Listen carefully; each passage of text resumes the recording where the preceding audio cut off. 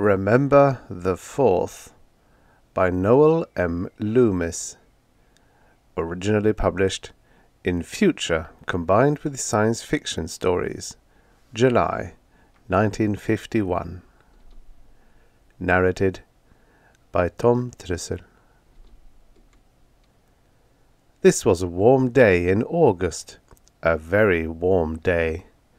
Slim Coleman, my partner in detection work, says the sun is 90 million miles away, but this day it must have sneaked up pretty close. You could even see the heat waves coming up off the sidewalk. You can't fry an egg on the pavement in Fort Worth, though, because you can't stay out in the sun that long. I mopped my brow, slung the water off my fingertips, and went into the lobby of the National Bank building. The washed air made it cool and nice in there, and I slowed down to enjoy it. But one of the elevators came down, the door slid open, and the first man to get off was Swanberg, the building manager, our landlord, all dressed up in striped trousers and a fancy vest and wearing a high wing collar and a genuine cravat. He looked impeccable, immaculate, and cool. I wheeled and marched back outside into the sun.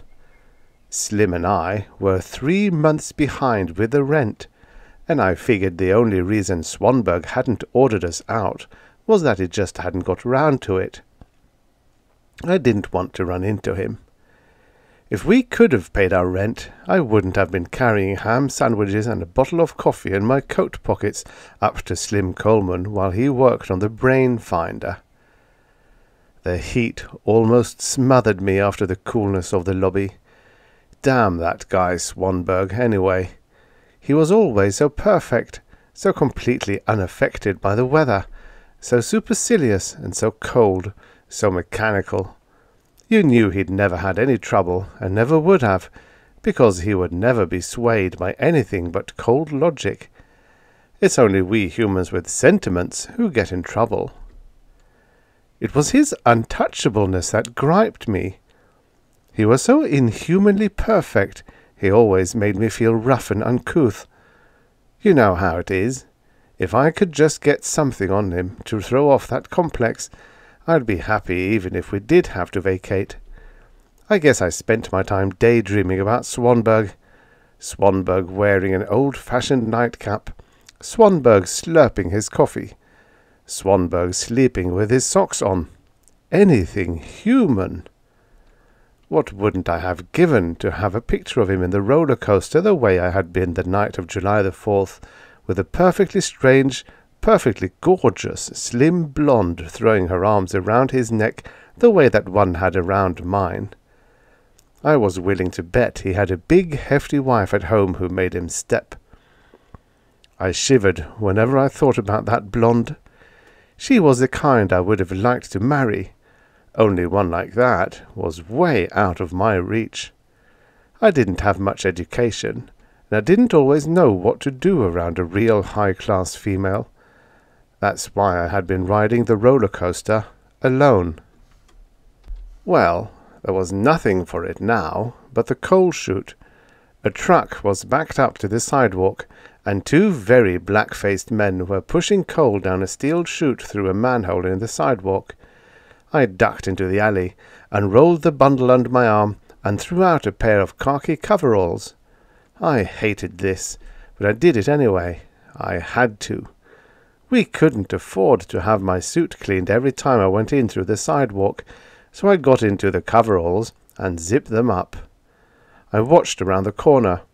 When the truckers raised the steel bed, I walked up to the open hole in the sidewalk and dropped in casually. I'm a short man anyway, a little on the chunky side, and that coal hole was like a furnace. The sweat poured down my back and chest, and the coal dust poured into my nostrils. I got out of there as fast as I could, and took the freight elevator to the 22nd floor. I went through the hall, unlocked the door, got inside, and locked it again. "That you, Doc?" came Slim Coleman's deep voice. "Yeah." I held the coveralls out of the window, slapped the coal dust out of them, took off my damp suit coat and laid it on top of the desk, got the electric iron out of the desk drawer and plugged it in. Our sign said, Coleman and Hambright, private investigators, and we had to maintain appearances, but I wish we could afford a store-bought pressing. I brushed my pants, but they were damp too, so I took them off and laid them out on the desktop, over some papers, with the creases pinched tight. I mopped my brow and went into the other room. Slim Coleman looked up from a workbench covered with wires, tubes, condensers, and all kinds of electrical gadgets. He had a soldering iron poised above something that looked like a 48-tube radio. He had deep, deep brown eyes that always looked through everybody, but Slim was 100%. In fact, it was his loyalty that had us behind the 8-ball now. If he had dissolved partnership, instead of offering to pay the damages the time I fell from a second-story window and went through a skylight into a whole tableful of expensive orchids. But no, Slim paid it all, $2,200 before he got through, because the cold air ruined a lot more orchids. And I hadn't even gotten the evidence I was after. No, it was just happenstance that I fell from the bedroom window of a movie star. "What luck?" said Slim in his husky voice. "I served them. But look, Slim, I hope you get that brain finder going pretty quick. Not that I mind crawling under the length of 3 Pullman cars and cutting my ankles on the cinders to serve divorce papers on Tom Ellingbury, who's worth $1 million. Not that I mind doing all that for a measly $5, but when I have to come through the sidewalk in the summertime to duck the landlord—" Coleman's face lighted up. "The brain finder is ready for a tryout," he said. "Shall I show you yourself the night of July the 4th?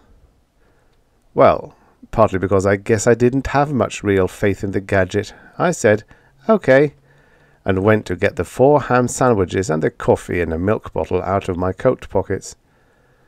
That was why I couldn't take off the coat when I put on the coveralls, for fear of spilling the coffee.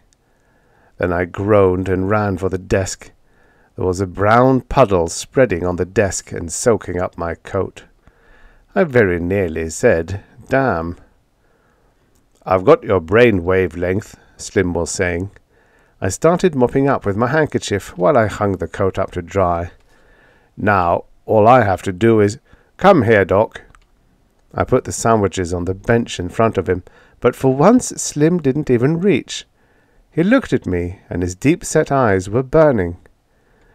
"We are going to be the greatest private investigators in history," he said. "In fact, we'll make history. Doc, we'll be the most important men in America." I should have been more enthusiastic, but things were going so badly. "I don't care," I told him, "about being a great man, if I can just quit ducking the landlord. I want to walk in under his nose and not be scared of him.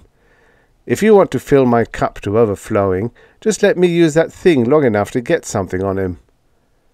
Slim was already turning dials. Tubes were lighting up. The set was humming. Pretty soon he pointed to a screen, and I damn near lost my breath. There on a screen, about 12 by 18 inches, big enough so there wasn't any mistake, I saw myself on the night of July 4th, just as I bought 1 ticket for the roller coaster. I guess my eyes stuck out a foot, for Slim was looking at me with that kind of sad smile. "Roller coasters," he said gently. "Got enough, Doc?" I gulped. "Plenty. Cut it off, please." In the screen I saw the blonde just behind me, and I didn't want Slim to see her put her arms around me when the roller coaster went over the dip. Slim smiled and snapped a bunch of switches. The lights in the tubes went out.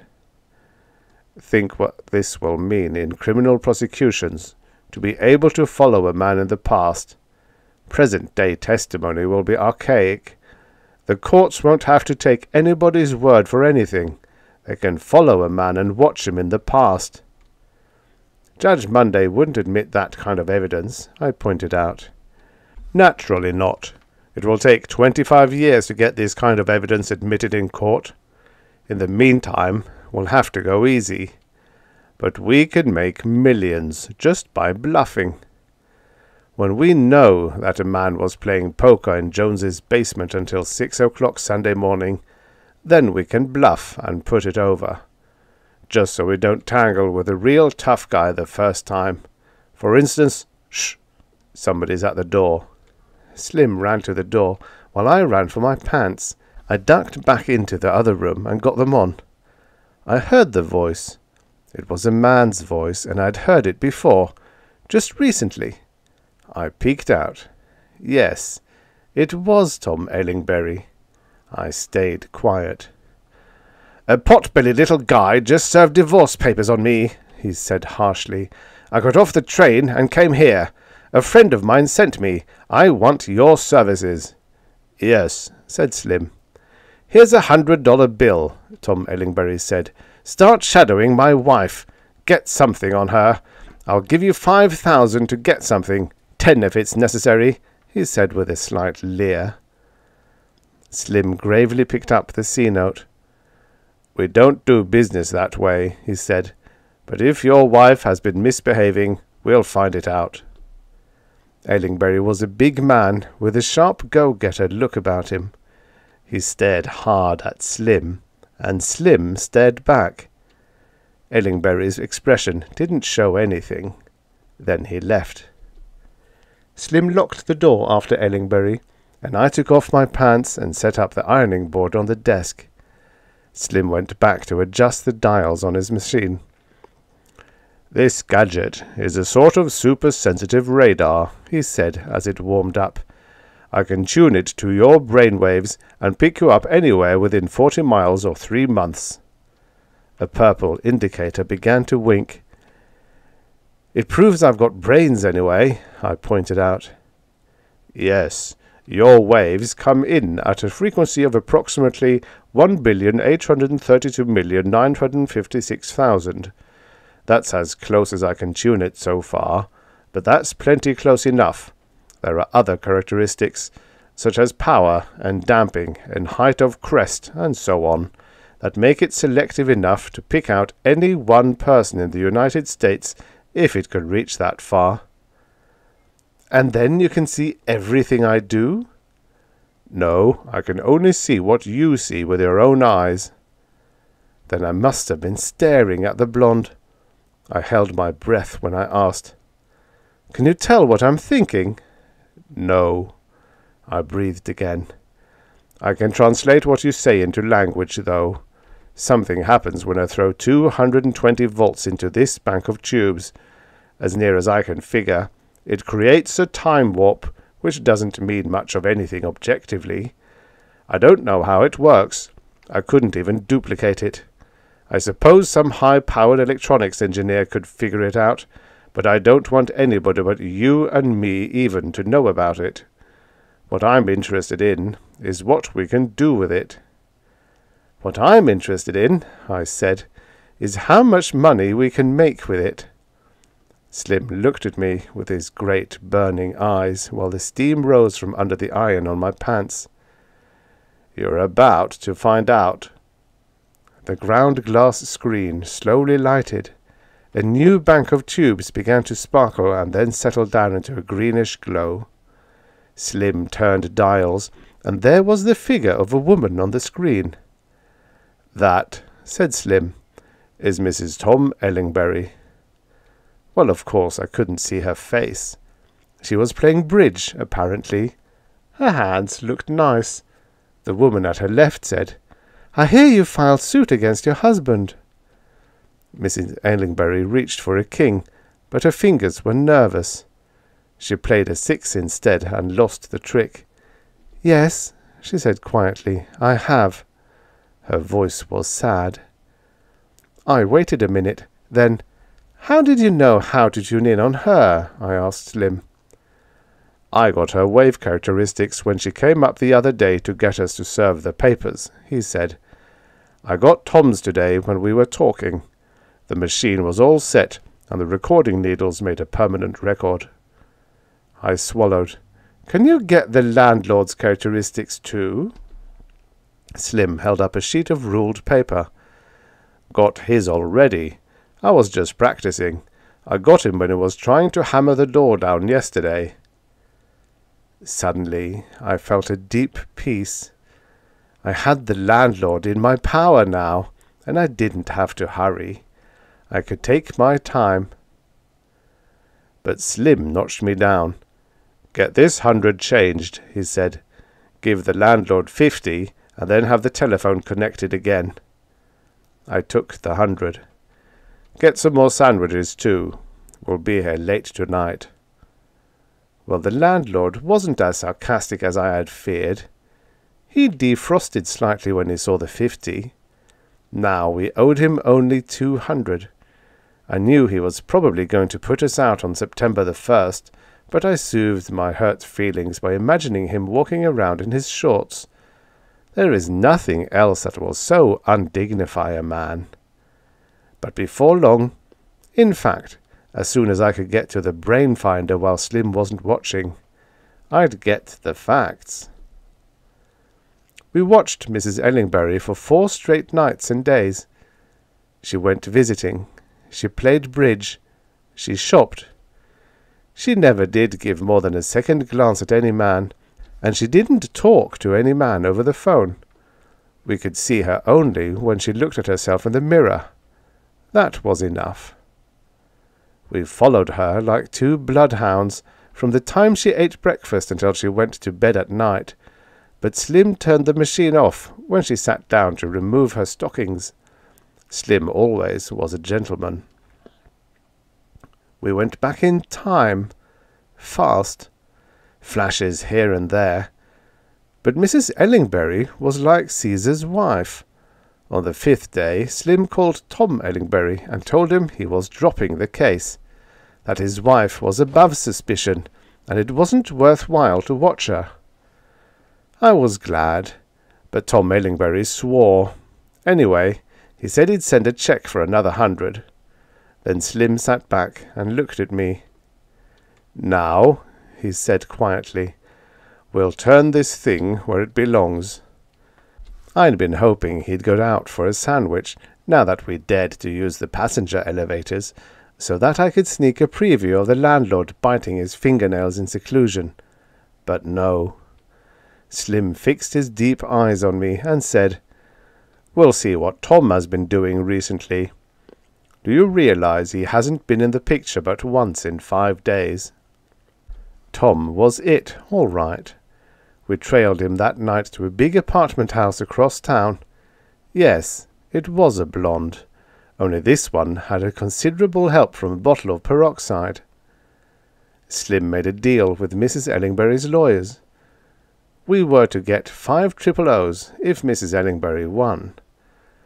So Slim spent the weekend trailing Tom for the past 3 months, while I wrote it all down like a chronological history of the war.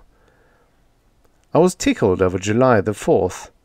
On July the 4th, Tom and the bleached blonde started out with a popcorn picnic and wound up, you guess, riding the roller coaster. I could just imagine what old Judge Monday would say to that. That little scene would be worth half of the property settlement. We were short on time. Some way or another, Tom Ellingbury had rushed the trial, and it was set for August 30th. We turned over our notes to Mrs. Ellingbury's lawyers and sat back and waited. Private investigators never go near the courts unless they have to. At 4:30 that day, the telephone rang. Slim listened, then he hung up. Tom has got a couple of shrewd, tough lawyers, he said. We have to go to court. Tom isn't admitting anything, and he isn't taking any bluffs. He demands proof. Well, I said, for 5 M notes, I'll tell anything. Slim was worried. He talked to her lawyers, Youngquist and Rubicam, that night. The next morning we were both in court. It was direct examination. Slim identified himself. Then he was asked, "You have investigated Tom Ellingberry's activities over the past 3 months?" "Yes." Slim was very self-composed. "Did you, on the night of August 26, observe him going into an apartment house at this address?" "Yes." And so on. But never a word of where Slim was when he saw all this. Very clever, I thought. But when I looked at those sharp-eyed young fellows at Tom Ellingberry's table, I knew it'd never get by. Presently Mr. Youngquist said, "You may inquire." I held my breath. But one of the young fellows looked up and said, "Are you going to put his partner on?" "Yes," said Mr. Youngquist. "With that understanding, there are no questions of this witness, Your Honour." I jumped as if I had sat down on an electric riddle. It was plain even to me. They figured Slim was pretty sharp, so they'd wait for me, and in the meantime they wouldn't tip me off by asking Slim any questions. I wished I could have held my breath for about 3 days. I got along all right with Mr. Youngquist. I was careful not to say anything about where I had stood or sat or walked. I said, yes, I followed him, because I did follow him, with my eyes. Then Mr. Youngquist turned to the young fellow and said, "You may inquire." The young fellow got up slowly and looked at me easily and gently. But it was still August. I was sweating. I knew it was coming. I looked at Slim. Slim was sweating too. I looked at Mr. Youngquist. He wiped the perspiration from his forehead. "You say," the young fellow began softly, "that you and your partner followed Mr. Ellingberry from sometime in June?" "Yes."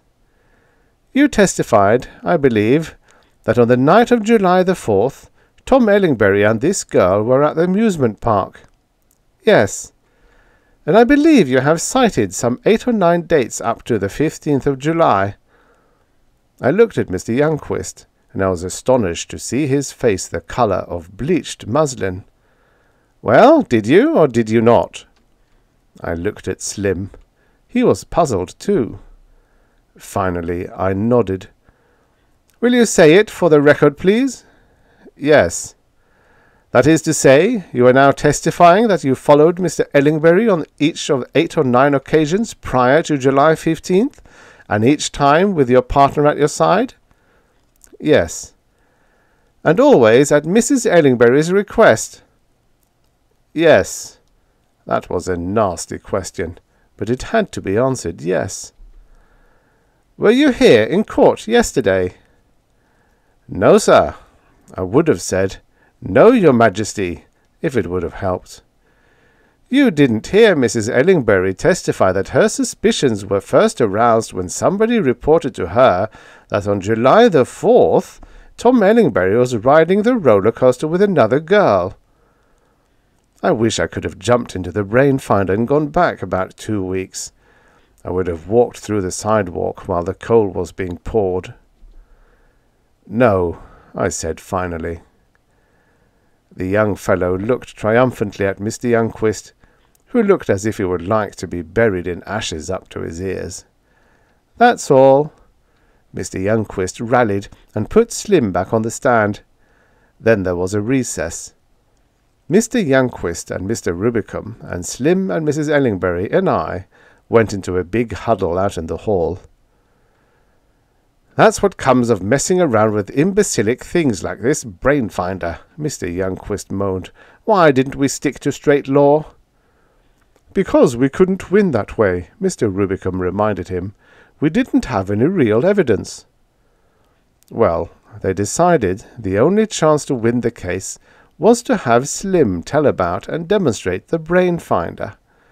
Slim didn't like to do that, but we needed those 5 Gs.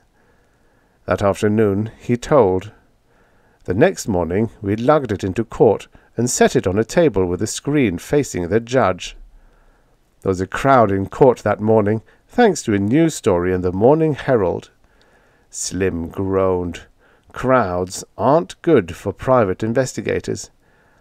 I pricked up my ears when in marched Mr. Swanberg, our landlord, as austere as striped trousers could possibly make him, but with a beauteous blonde in a pink dress clinging as if she was afraid he'd get away. That opened my eyes. Maybe the old iceberg was human after all, to rate that kind of devotion. Maybe he did have an occasional moment of abandonment when he would lick the butter from his knife. If we ever got through this mess, I was going to find out.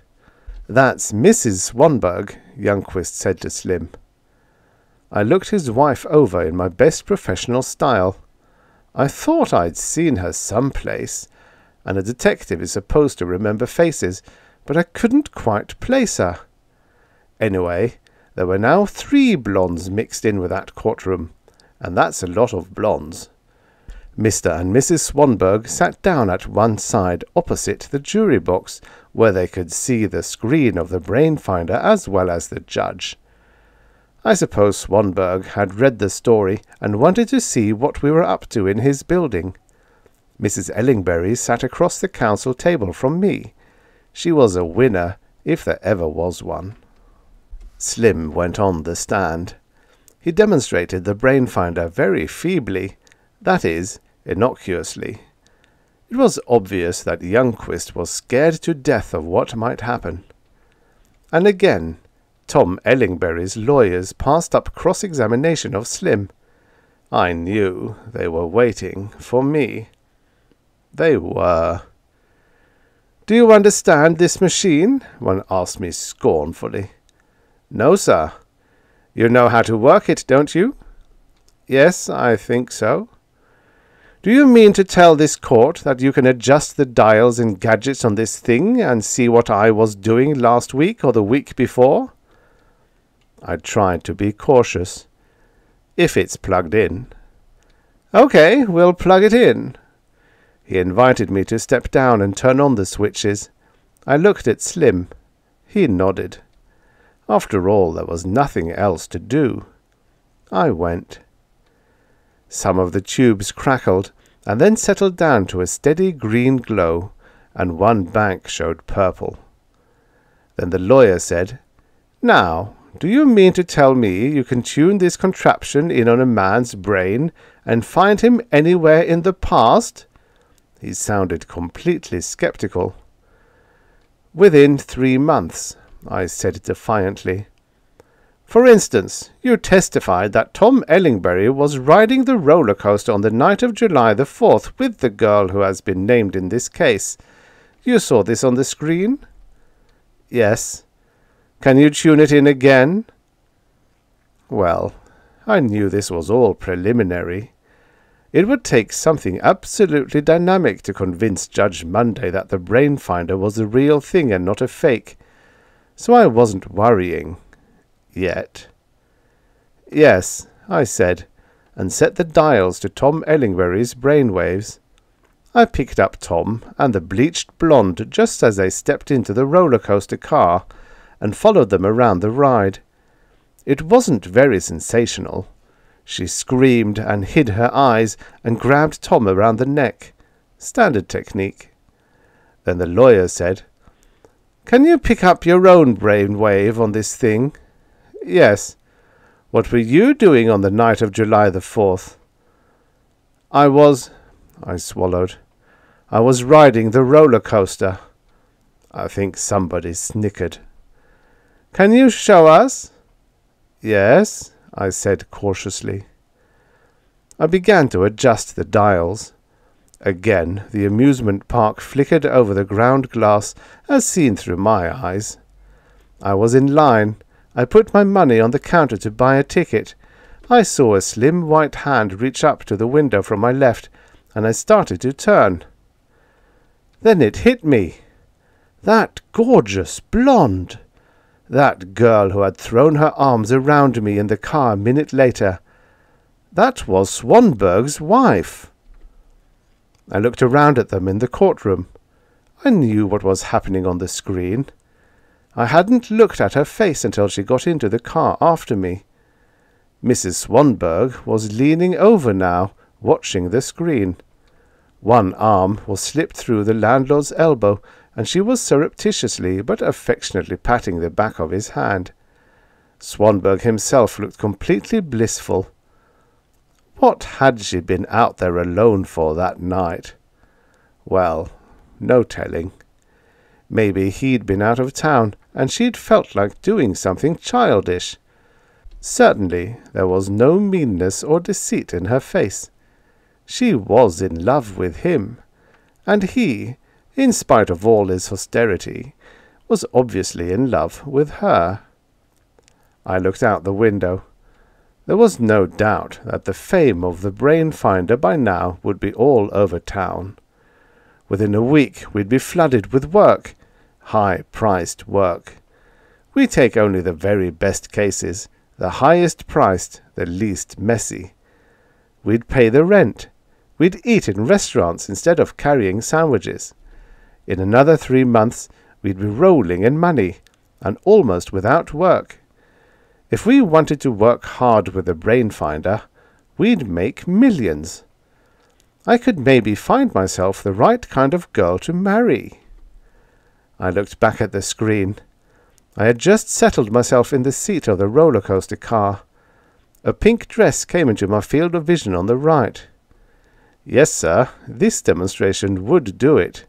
This and those to follow.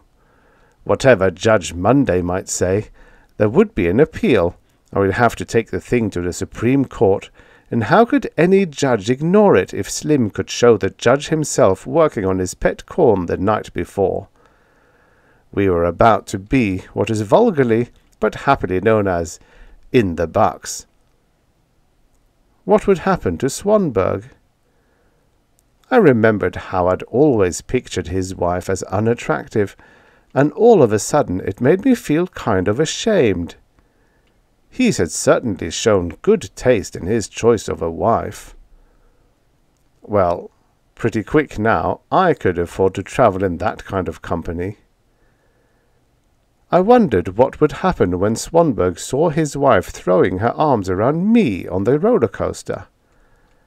I guessed maybe he wouldn't be cold. He'd be jealous.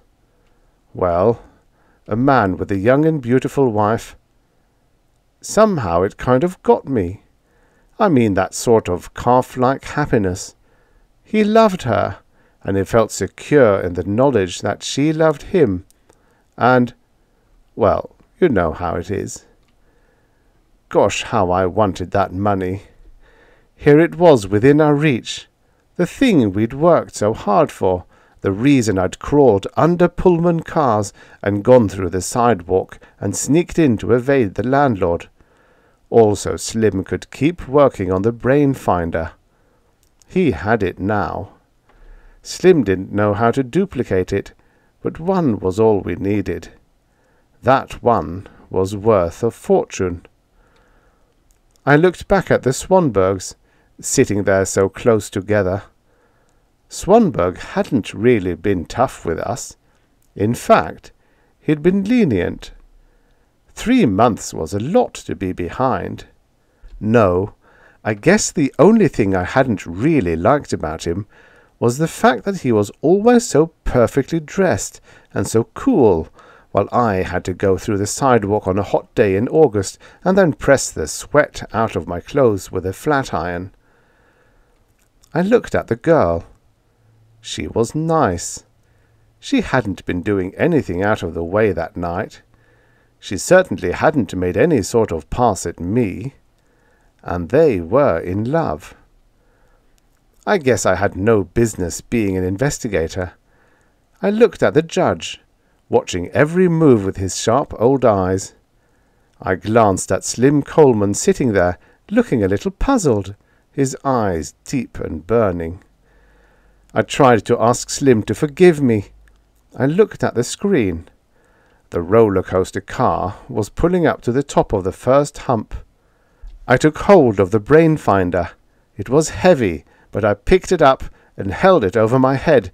Then I heaved it onto the floor, and it was nothing but a mass of loose wires and broken glass. A woman screamed. Youngquist fainted. Slim came running with a question in his deep eyes. Tom Ellingberry's lawyer was triumphant. The judge pounded for order. This is 4 days later. Tom Ellingberry and his wife made up. Last night's paper showed them on the roller coaster. He was quoted as saying, "All I wanted was to ride the roller coaster." And she had said, "Boys will be boys." Slim brings me 4 ham sandwiches and coffee twice a day.